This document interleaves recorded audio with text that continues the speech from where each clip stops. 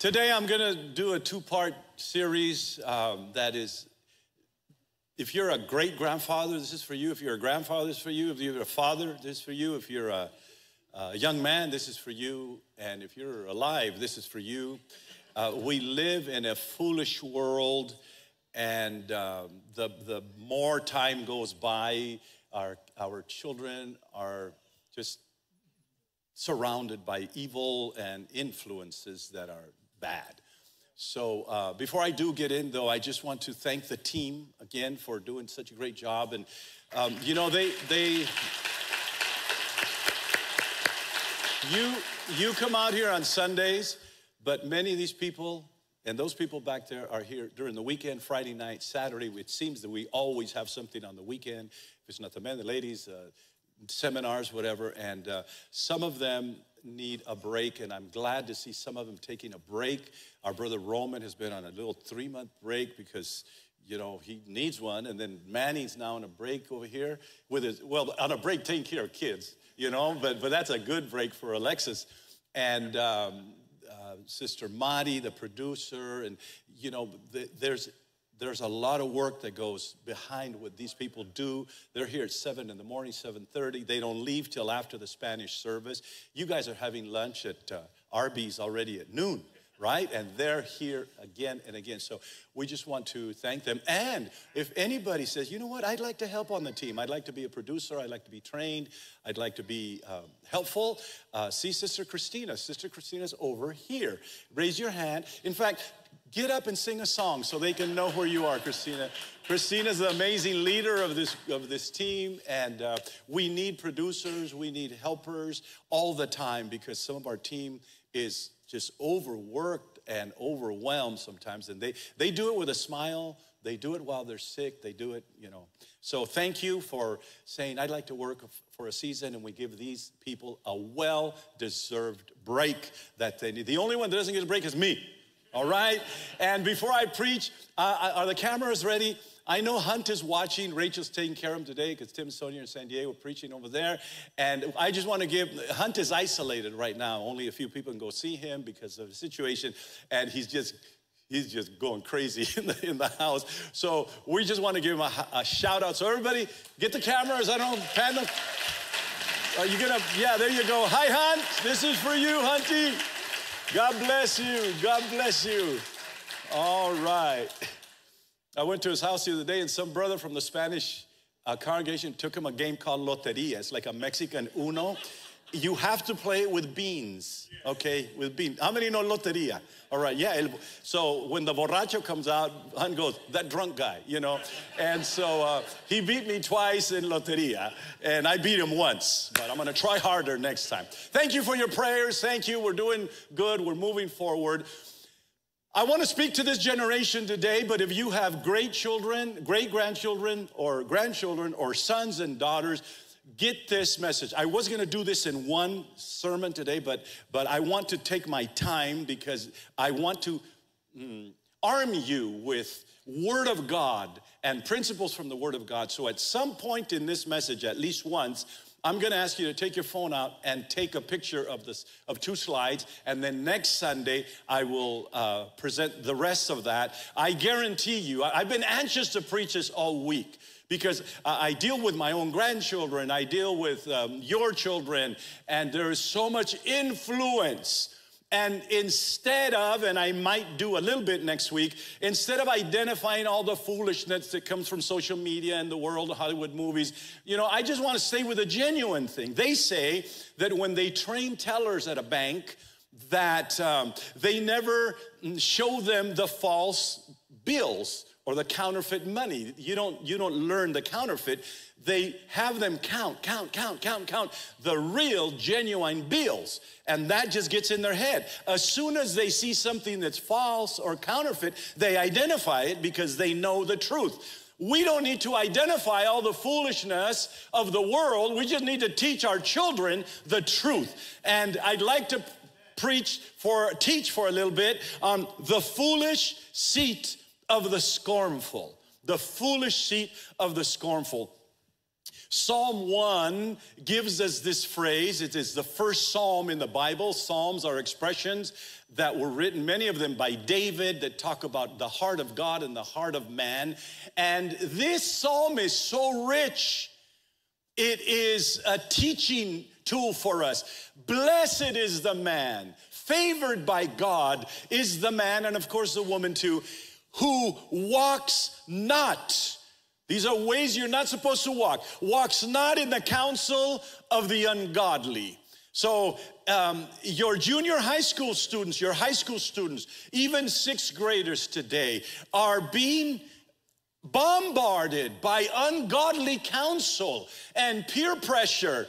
They're saying, try this, look at this, smoke this, inject this. And blessed is the man who walks not, who rejects the counsel of the ungodly, nor stands in the path of sinners.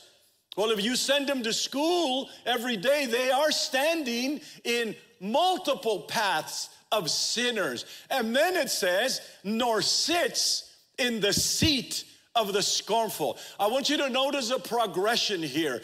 Blessed is the man who first you walk in the counsel, and then you begin to get that counsel and you stand in the way of sinners. And then what the enemy wants to do is for you and me and our children to sit in the seat of the scornful. The scornful despise the things of God, mock the things of God. The scornful, they think we're crazy, we're weird.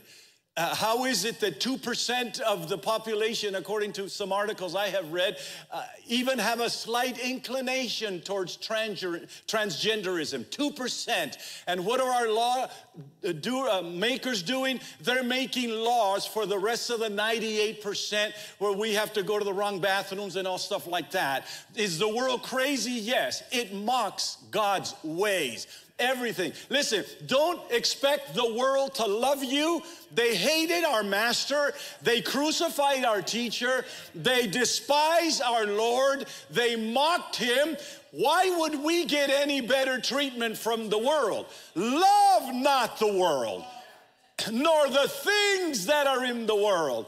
For if anyone loves the world, the love of the Father is not in him. So the world is sitting at a foolish chair called the seat of the scornful, the despiser. And then he gives us some more counsel here. But the man who does not walk, nor stand, nor sits at the seat of the scornful, his delight, here's a contrast now. His delight is in the law of the Lord, and in his law he meditates day and night. This is the rumination of the word of God. Like cows eat the grass and they digest the food through one stomach divided into 4 parts. It goes down, it comes back up, they ruminate it. You see the cow sitting under a tree in a green meadow on a cool day, and they're just... That's what they're doing. It came back up, they chew it again, it goes back down to the second stomach or the second part of the stomach. There's no 4 stomachs in a cow. I can prove it.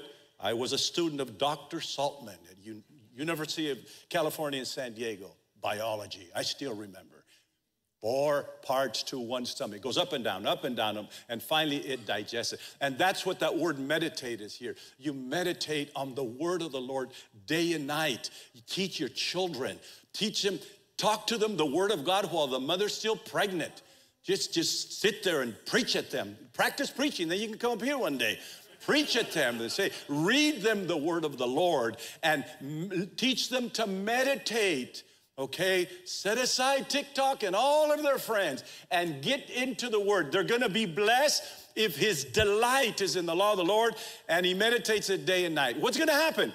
He's going to be like a tree planted by rivers of water that brings forth its fruit in its season, whose leaf shall also not wither, and whatever he does shall prosper. Kids that are listening to me, 12, 13, 14, you want to get better grades? You don't? Get the Word of God. Meditate in the Word of God. Learn the Word of God. When you go to bed, read a verse. Read one line, even one line.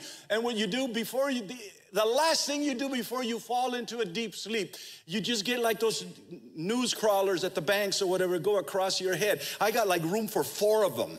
Right? But you just, blessed is a man that walketh not in the counsel of the ungodly, nor stands in the way of sinners, nor sitteth in the seat of the scornful. But his delight is in the law of the Lord, and in his light does he meditate. And you start falling asleep. What happens? When you memorized it, but now you're meditating it, and it goes down into your spirit.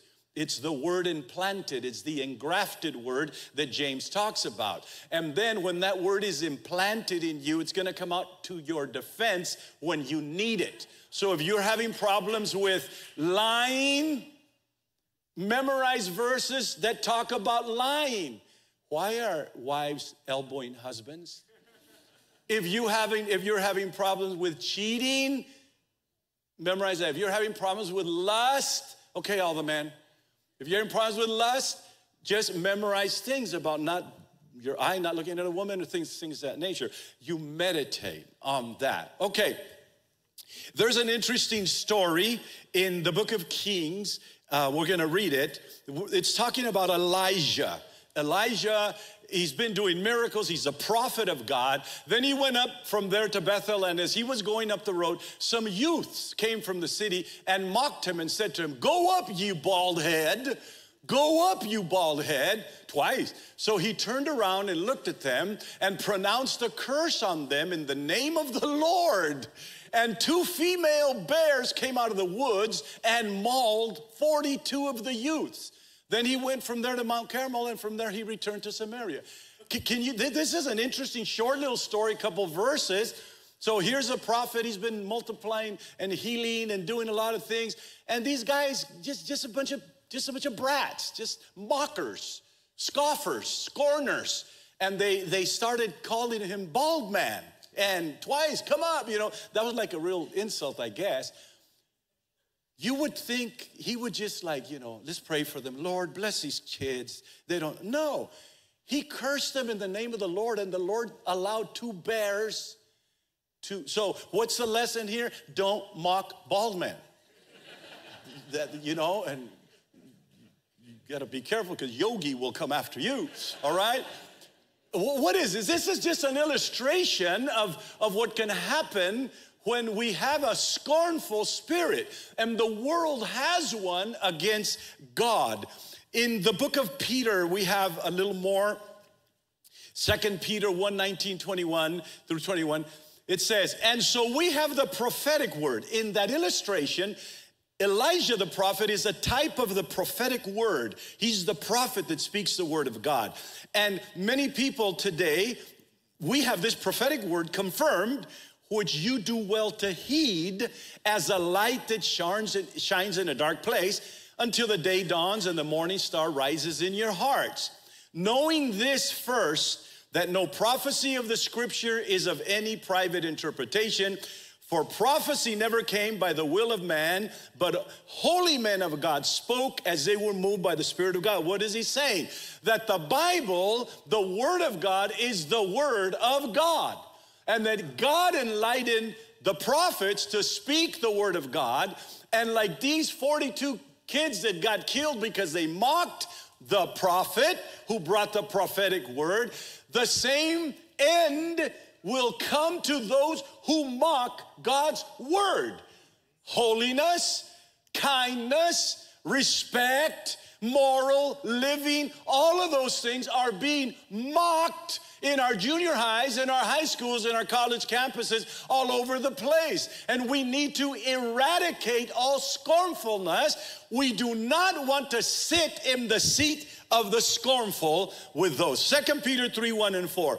Beloved, I now write to you the second epistle, in both of which I stir up your pure minds by way of reminder, that you may be mindful of the words which were spoken before by the holy prophets, and of the commandment of us, the apostles of the Lord and Savior. You have 2 witnesses here. You have the prophets of old, and you have us, the apostles, Peter is saying. Knowing this first, that scoffers will come in the last days, walking according to their own lust, and saying, where is the promise of his coming? For since the fathers fell asleep, all things continue as they were from the beginning of creation. So Peter's saying, you've got to know that I wrote this to you with two witnesses, the prophets of old, and us, the commandments of the apostles. But you've got to know this first, that there's going to be people who sit in the seat of the scornful. There's going to be scoffers who will come in the last days. We're living in the last days, and they're living according to their lusts. They're moved by their own sensuality. They don't care. They have no God or godliness in them. It is terrible to be led in this country by godless politicians. And I'm sure that the forefathers of this country were imperfect, as many of the stories show, but at least they were fearing of God. Harvard University, Yale Universities, before anything else, they were school of ministries. That's what they were, for ministers. And where are these institutions now? Way away from God. And what are they going to scoff? They're going to say, where is the promise of his coming? You guys have been saying this. He's not coming. And it's the same thing that happened in the day of Noah, when God looked down and he said, I've got to destroy this earth because the sin of the people had come up to his nostrils and it made him sick. So Noah found grace in the eyes of the Lord, and God told him, make an ark because I'm going to destroy this world. Interesting that it never rained back then. The earth was watered by gurgling wells that would come out of the water, out of the earth. And so Noah, far away from a lake and a sea, started building an ark. It took him 120 years preaching and building the ark. And people would walk by, and what would they do? They would scoff at him. What are you doing, Noah? I'm building a boat because it's going to rain. Rain, what's that? Water's going to come from heaven. You're nuts. And they would scoff. They would mock him. And he kept building. He kept building. Man, you think you have a problem trying to get somebody to get a Bible study? They were mocking him until the ark was finished, and he gets in there. God told him, put all the animals, male and female. I will ask God when I'm up there why he allowed the flies to come in. We could have done without them, especially when you're eating tacos in your backyard. Well, it started to rain, and the boat began to float, and they died, everybody except 8 people. These mockers like Noah are saying, where is he? He's not coming. You've been saying that a long time. And so they sit at the seat of the scornful and they mock. And then Jude says, how they told you that there would be mockers in the last time who would walk according to their own ungodly lust. These are sensual persons who cause divisions, not having the Spirit. So, what I would like to do today is arm great-grandparents, grandparents, parents, and kids with some proverbs that come out of the Bible. That's where you get wisdom. It's one thing is to be smart, and one thing is to be wise. We need to be wise first and smart if we can. I'd rather have a dumb, wise person than a smart, unwise person, because wisdom comes from God. Earthly wisdom is natural and carnal and animal and perverse, but the wisdom that comes from God teaches us how to live. Now, I'm going to touch some chords this morning because some of you may be living this or living with someone. Or you have a son or a grandson or a great-grandson who is demonstrating foolishness. And you don't know how to get to him. They don't listen to counsel. And I'm going to share something with you that I've taught here at the school, and some of our students know it here, but I just repeat it over and over. And I'm going to share with you different types of foolishness that we find in the Bible. And you can take a picture of the next slide, and then the next slide as we go. I may have time to present 2 of them today, and then we'll finish up next year, and then finish up with an amazing story. Not next year, next week, okay? All right, so give me the first one here. I'm sharing with you 5 types of fools. The book of Proverbs was written by Solomon, who was the wisest man who ever lived. And that's good, but it's, look, Samson was the strongest man who ever lived. And it wasn't the muscles, it was the strength of God. God gave him strength to beat the Philistines. And he said, he gave him a sign. He said, do not cut your hair. That was, of course, Old Testament. Don't cut your hair. That's where your strength relies, not on your hair. It relies on your obedience to God. If God would have said, pull your ear all day, then that would have been it. But it was that. What was Samson's problem? One day he went out and fought Philistines, the enemies, and he killed 1,000, and then another 1,000, and then another 1,000. And you know what he said? He went home skipping, saying one bunch, another bunch, and another bunch. Another time he was fighting, killing Philistines, he got thirsty. He was fighting with a jawbone of an ox, of a donkey, of an animal. And that was his weapon. And he's beating him up, and then he's, oh man, that was tiring. I'm thirsty. Evian water comes out of the molar, and he was able to drink water from a dry jawbone. That's what God was doing. The strongest man, yet he had a weakness. It was women. He loved Philistine women. And you know the story about Delilah. You know, he'd lay on her lap there and, come on, Samson, the seduction of a woman. Come on, tell me your secret. He would lie. If you tie me with this, if you do that, if you feed me chilaquil. I don't know, that was it. That's not in the Bible. And then when the Philistines would come, she'd go, here he is, I got him. And then he would jump up and beat everybody up until the day he told his secret.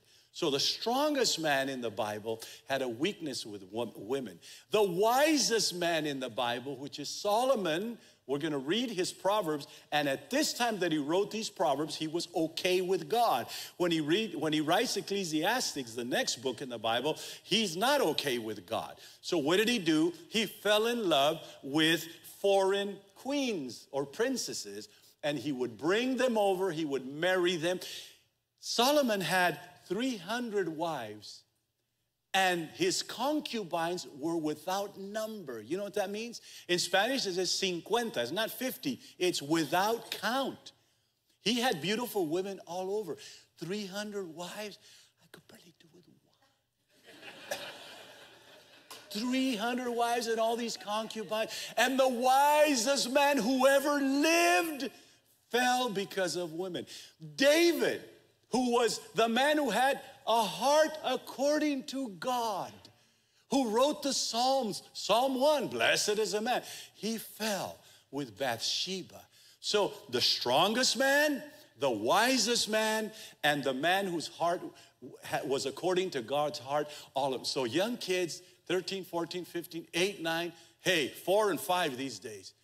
Be careful with women, with bad women, with sensuous women, with seducing women. Be careful. Their strength is big. Their ways are not of God. The Bible says don't even look in her eye. Don't, because they capture your eye, their beauty, their body, their whatever. You've got to be careful to stand alone. Because if Samson went this way, if David went this way, and if Solomon went this way, we need God, right? Okay? And women, you too. You too. So, in the Bible, in the book of Proverbs, in English, it uses the word fool. But in Hebrew, it gives you a deeper definition according to the verse that you're reading. So the first type of fool, fools are bad, or to be foolish is bad. I think we all struggle at one time or another with foolishness, right? You have a 14-year-old every day, right? Or at least you fight with this. Well, the first one, and this is like, of the 5, this is like the best one. If you're gonna be a fool, be this one, okay? Or if you're gonna have a fool, have this one. You don't want you don't want to go deeper with this, but this is him right here. He's called the simple fool. In Hebrew, that's that word pathi. And that word in Hebrew, simple, means to be extremely vulnerable. Is like a box to be opened. This young man or young lady or old man or old lady opens his mind to everything. Opens his arms to anyone. He has not developed discernment. And he is dangerously immature. He believes everything and is intensely curious. The simple fool. He's the one that, hey, drink this. He'll drink it. Look at this on my phone. He'll look at it. Hey, let's come this way and let's do this. He'll do it. He does not have discernment. He hasn't developed it. And right here, I must pause and not blame this fool for this. I blame the parents. Because the parents need to train up a child in the way he should go. If you're too busy to train up your child, I guarantee you, you will find the time to sit at a lawyer's office for 3 hours, to sit at a courtroom for 4 hours, to wait for a verdict for 3 days. You will be busy. Your time, you either invest it now, helping him with Psalm 1. Look, son, blessed is the man that walks not in the counsel of the ungodly. You don't walk in the counsel of the ungodly. You don't stand in the path of sinners. And you don't sit in the seat of the scornful. Your delight is in the law of the Lord. Brothers and sisters, grandparents and parents, sometimes our children and grandchildren are doing things right under our nose. And we're too busy to see it, or too neglectful, or too lazy to address it. I don't want problems. Go to your mom. Go to your mom. Go to your mom. Go to your dad. Just get in your room. You know, here's the iPad. Go to hell. Basically. So this young man has not developed discernment yet. Why? Because nobody has taught him. Fathers, can I beg you? Can I beg you, let's put down the remotes. Let's put down our own phones and let us spend time with our children. Remember the Shema in Deuteronomy 6:4? This is what you hear, O Israel, the Lord our God, the Lord is one God. And you shall love him with all of your heart, with all of your soul, with all of your mind, with all of your strength. And you shall teach this to your children when? When they go to bed. When? When you're walking on the way. When? When they get up. All the time. And so last Sunday we went to Phoenix to take care of our grandchildren over there for a little bit, and I sat down with them and I taught them the Shema, and I said, okay, we're going to learn it here, and they learned a little bit, and then we're going to have lunch. I go, let's do the Shema. We already did it, I know, but we're going to do it again today, and we're going to do it tonight. And then, Papa, can we go play football? I am a football star. Can we go play football? Yeah. On the way over there, you shall love the Lord your God with all your mind. They're like, man, he keeps saying that. Yes, I'm going to keep saying it until I die. All right? That's why Jewish people, they were brought up with that. That was ingrained in their heart. That was implanted in their heart. And they loved the Lord their God. At least that was the idea, to get that into their heart. So this person, without instruction and constant discipline, the simple degenerates into deeper foolishness. It's not going to get better. You need to find out who your children are hanging out with, what influences. My God, at this day we live, don't let your kids go sleep over their friend's house. We're just going to sleep over here. What's going on over there? You don't know how many cases of sexual molestation have happened because somebody's uncle was there, because somebody's cousin was there, because an older kid taught a younger kid, messed them up for life. Fast forward 25 years, they get married. They can't have a healthy sexual life. They can't enjoy the God-given pleasures that God made for humans in marriage. They can't because they're messed up. Where are the parents? Where are the parents? So I'm sounding the alarm because there is a chair called the chair of the scornful.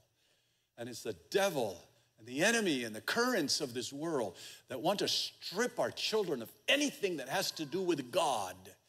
And you see the change in the little boy with the bright eyes and wanting the little verses. And just one summer vacation, one Christmas vacation, one bad relationship, one bad trip, one something they change. I've seen them here at the school, here in our families. Hey, how you doing? You know, praise the Lord, Pastor, how are you? What's up? What happened to you? Who's feeding you? Who's not protecting you? And you've had babies, take care of them. Take care of them. You're responsible, parents. We are responsible for this. So what does the Bible say? Proverbs 1 through 4, it says, this is the introduction to a wise Solomon who was still right with God. The Proverbs of Solomon, the son of David, king of Israel. Why are you writing these? To know wisdom and instruction, to perceive the words of understanding, to receive the instruction of wisdom, justice, judgment, and equity, to give prudence to who? To the simple, and to the young man, knowledge and discretion. The reason I'm writing this book that contains 31 chapters, full of wisdom. The Proverbs teach you finances. They teach you ethics. They teach you obedience. They teach you respect. And if you don't have to be a scholar. Just read it to them before they go to bed. We're going to read Proverbs 1. What's today? The 17th of March. St. Patrick's Dios lo reprenda day. All right? Today, before parents, before you go to bed, all right? Come, kids. We're going to read Proverbs 7. And can you read? Can you read? I don't have kids. Read it to your wife because she may walk the way of, she may. Or read it to your husband. Or read to each other. Just let the word of God go down in. And look at the reasoning. Do you want your children to know wisdom and instruction? Of course we do. Do you want them to perceive, to understand the words of understanding? Do you want them to receive instruction of wisdom, justice, judgment, and equity? Do you want that simple? See, the Bible says that foolishness is bound in a child. Okay? Some of you master degree psychologists are not going to like this, what the Bible says, but fight with God. Foolishness is bound in a child. He's already naturally going to be foolish. That's just the nature of sinful man. But the rod of correction will take care. I don't believe in spanking my kids. I'm not telling you what to believe, okay? I'm here today because of the Word of God, right?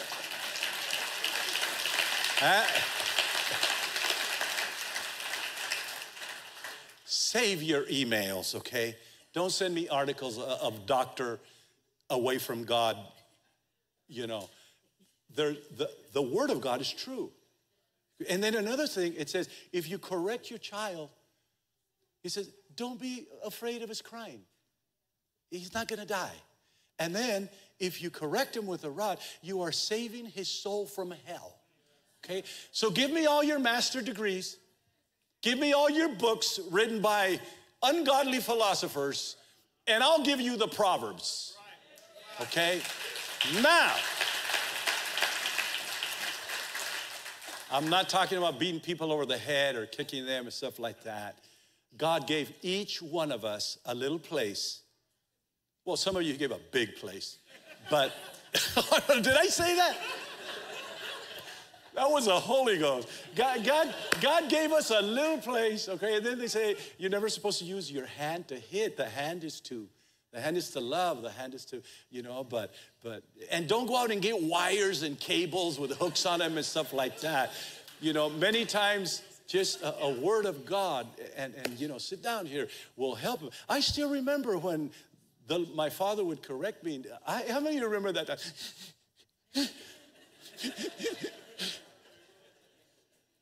I remember that. Eat your food. I can't. You beat me to death. He said, no. It was amazing. Oh, man. My inbox is going to be so full of stuff like that. But when you get my inbox full of it, I just text you back, you're full of it. All right. Hey, I'm being kind of naughty today, huh? I don't know. This really gets me going here because we're losing a generation. We're losing them to foolishness. And our own kids are going to end up sitting in the seat of the scornful.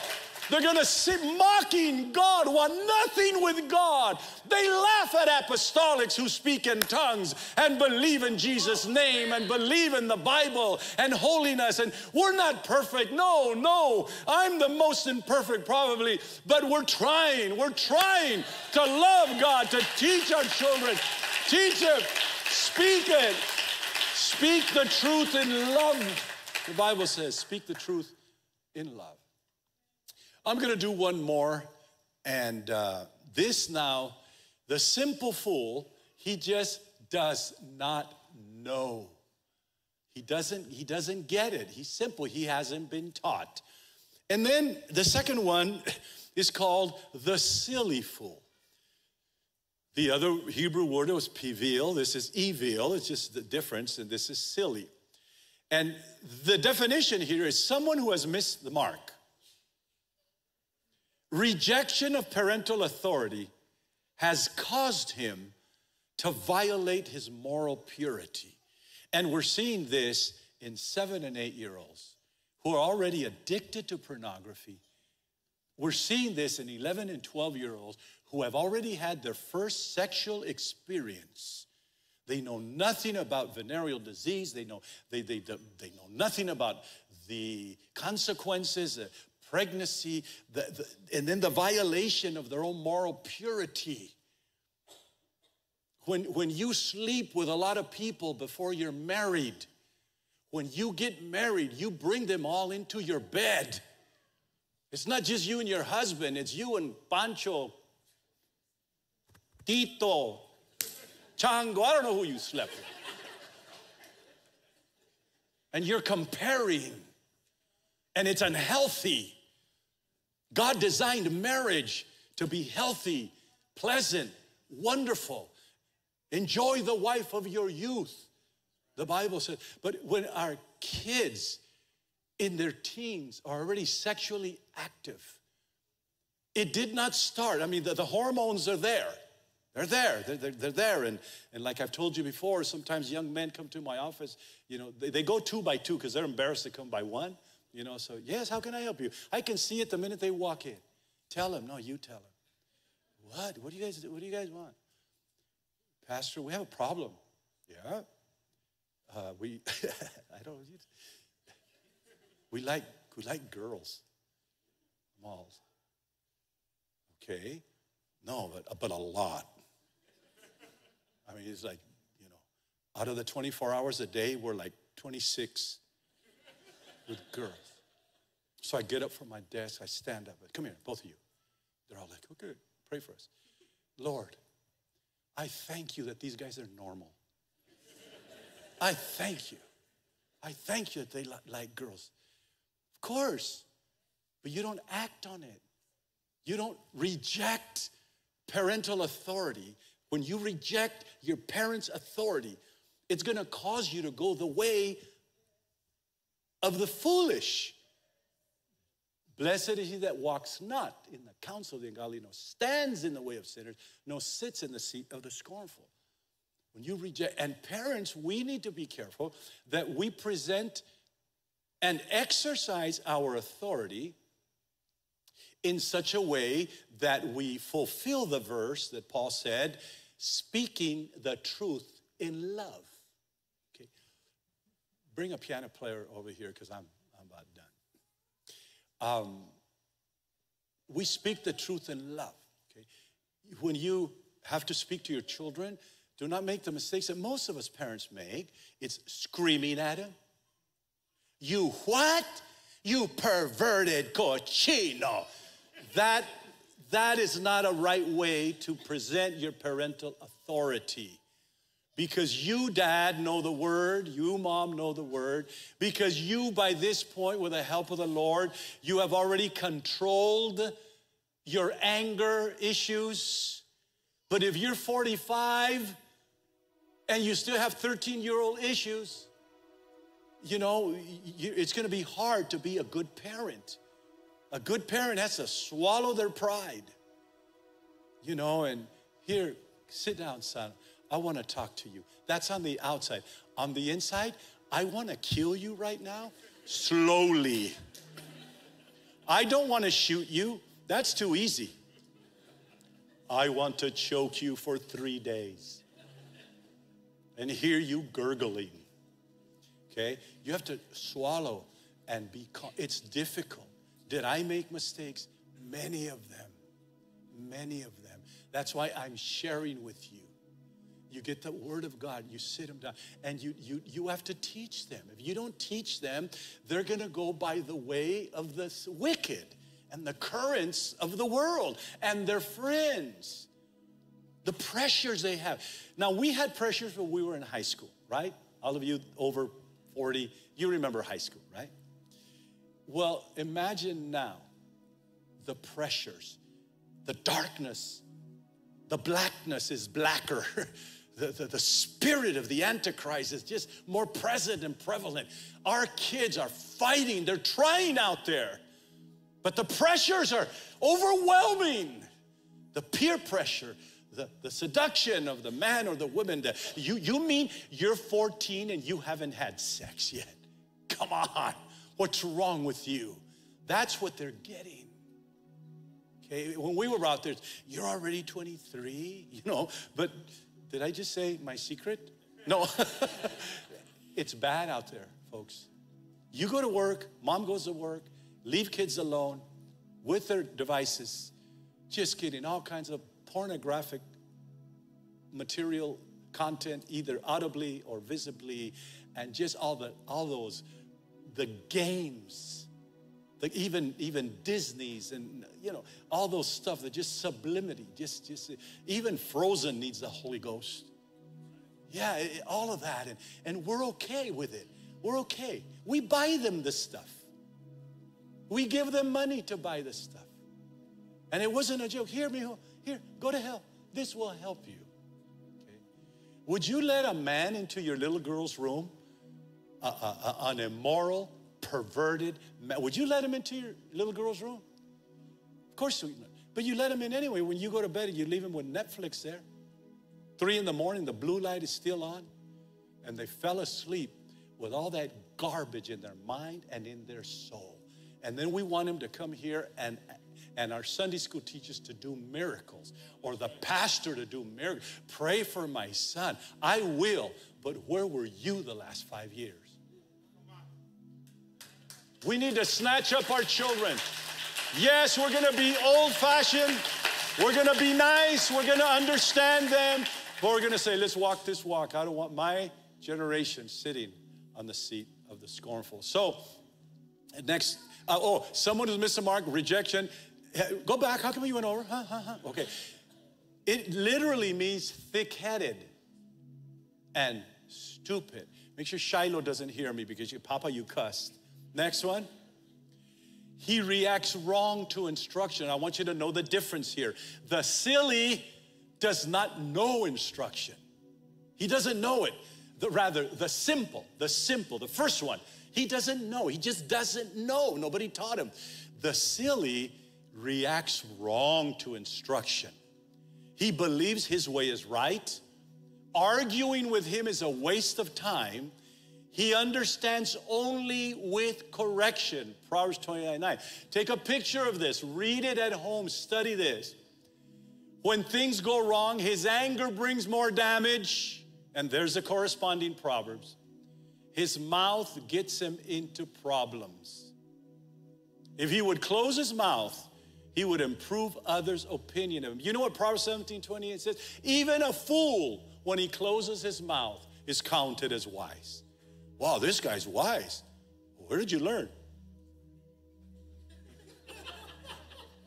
Even a fool, when he closes his mouth, is counted as wise. But what are our kids? No, Mom, yeah, no, you did it wrong, and you, no. And they start arguing back and forth. Does that sound like your car or your dinner table? Right? So whenever they're arguing like that, just, hey, mijo, even a fool, when he closes his mouth, is counted as wise. Wouldn't you like to be wise? Then shut up. Or something like that.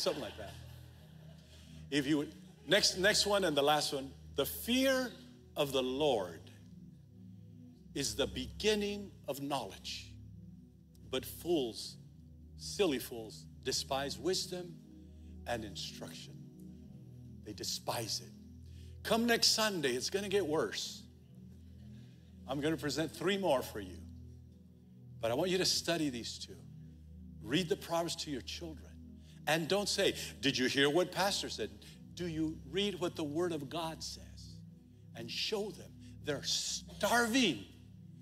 They're hungry. Many of them are angry at you. Say, why are you so angry? Te pareces a la abuela de tu papá and all this stuff, you know? No. They're angry because they know you should have taught them. And you didn't. Or I didn't. And I've had to recover a lot of things. And, you know, especially when my children were young. I had to go back and correct a lot of things. And I'll be sharing some of my mistakes with you next Sunday. It's going to be packed here. You love it when I share my mistakes. All 3 of them that I committed for the last 40 years. I'll share them with you. Our children are worth it. I'd like the parents, if you have your kids here with you, or your juniors or whatever, come up to this altar. I want to say a prayer for you.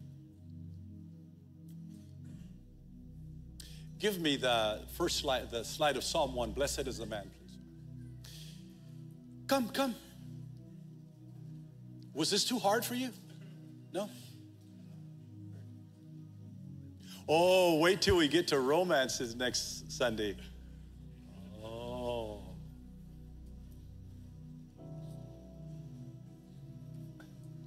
Take your sons or daughters by the hand. Put them in between you, even if it's 3 or 4. Come on up. Thank you. Amen. If you want the best for your children or grandchildren,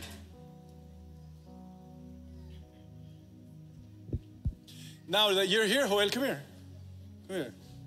See this strapping, young, handsome man? Young man. He's a baseball player. He's a pitcher. 92? 92 miles an hour. When you play for the Angels, you will tithe right here. But I want to tell you something. We need to pray for Joel and all the Joels who are in baseball sports teams. We want to pray for those that are in the military. You take a young man like this, full of the Holy Ghost, just handsome and tall, and you know, you don't think the groupies are after him? You don't think them and their mothers? Oh yeah. And he lives in a dangerous world. I greeted him this morning, and I had this in my heart, and I pray for him because he goes in there for the sport. He goes in there to play baseball. There's nothing wrong with that. But what's around that? I told my grandson, just said, he's a good football player, and freshman on the varsity team. And I said, if that's gonna send you to hell, I don't care if you're the star quarterback for whatever team you want to be.